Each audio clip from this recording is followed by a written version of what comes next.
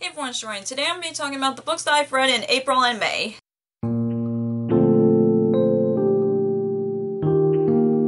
So in case you couldn't tell, I was in a reading slump in the last couple of months, but I've read only like 3 books in April and only 2 books last month. It's just I've been very busy and I've just been in a reading slump for that reason, and plus I was slowly trying to get out of the reading slump, so I'm just not going to put a lot of pressure on myself. So, thankfully I've read 5 books the last 2 months, so yeah, I'm going to talk about the books that I've read the last couple of months. So yeah, let's get the books that I've read the last couple of months.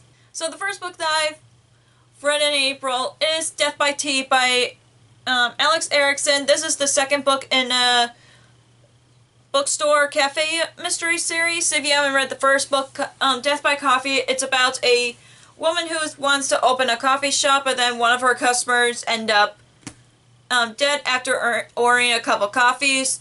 And then she was the main suspect, and of course she was trying to prove that she wasn't the murderer. So that was basically the premise of the first book, and I just really, and of course it's obviously the second book is by tea, so like each book of the series is like a pun based on the drink, and I really enjoy this one. I felt bad for our main character yet again, because of course she was blamed again, but of course it was different in this book. But I just really enjoyed this. I just still really like the characters. I still really like the story, and yeah, I was surprised that the first book was was the lowest rated when I first started my TBR game, and I'm just like, this isn't as rated as low as the first book. I think I don't remember, but yeah, I just really like this cover because of the little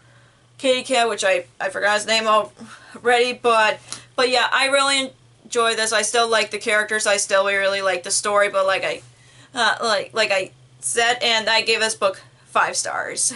And the next book that I've read in April is, oh my gosh, my hair is so tangled right now, Throw Like a Girl by Sarah Henning. This is about a girl who just lost a scholarship to softball, I think. Yeah, she lost her scholarship, and then she changed schools, and then one of the quarterback of the football team got injured, and she volunteered to be the quarterback of the football team. That's from what I remember from Arena anyway, and I really enjoy this. I really like the characters, and I really like the story, but for some reason I did not like this as much as her fantasy books that she has written, like the Sea Witch duology, and I forgot what the series is called, but I know the first book is The Princess Will Save You, and that's series I really enjoy. But with her contemporary, I mean, I still enjoy them. It's just not as much as her fantasy books so far. And I know she wrote another one that I think is about gymnastics, if I remember correctly. I'm probably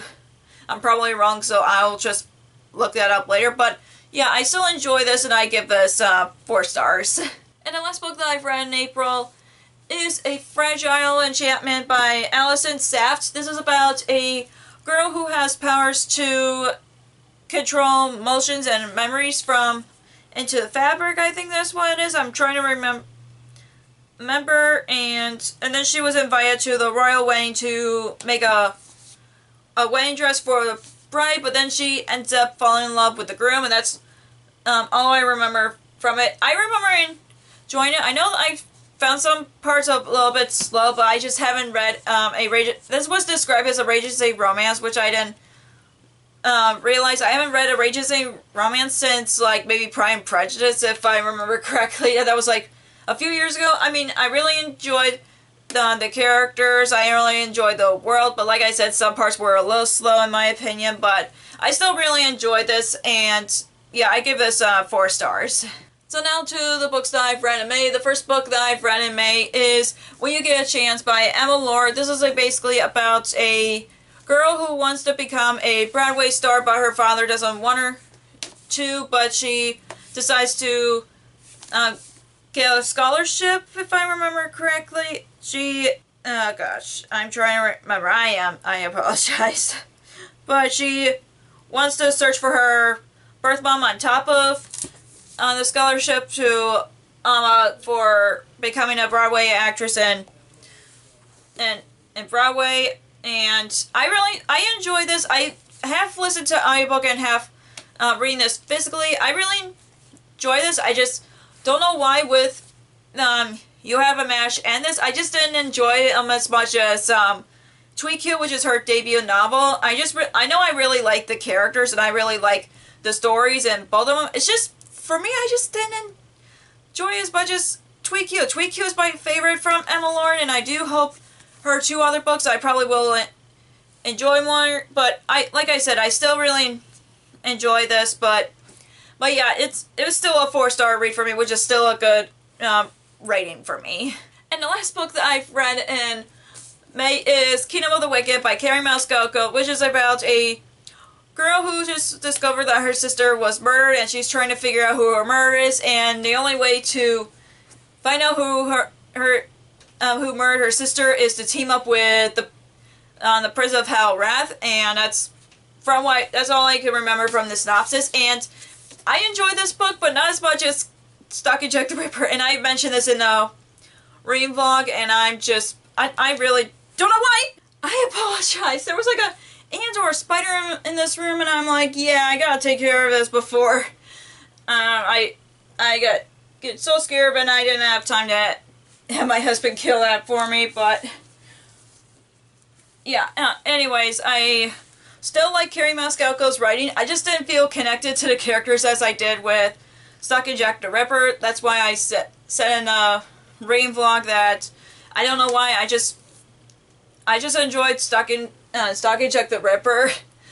I like the characters from Stalking Jack the Ripper more and the story, but I still really enjoy this story, don't get me wrong. I want to continue on with the series. I do like the characters. I just don't feel as connected as I did with Audrey Rose and Thomas from Stalking Jack the Ripper series, but yeah, I still enjoy this. I want to continue on with the series, and I give this 4 stars. So that's all for all the books that I've read in April and May. If you enjoyed this video, give me a thumbs up and comment down below what books that you've read in the last couple of months, because I would like to know. If you haven't already, click the subscribe button and click the bell icon so you'll be notified when I post new videos. Also, you can follow me on social media like Facebook, Twitter, Instagram, and Goodreads, which all links will be down below for you guys. Thank you so much for watching. I'll see you in my next video. Bye!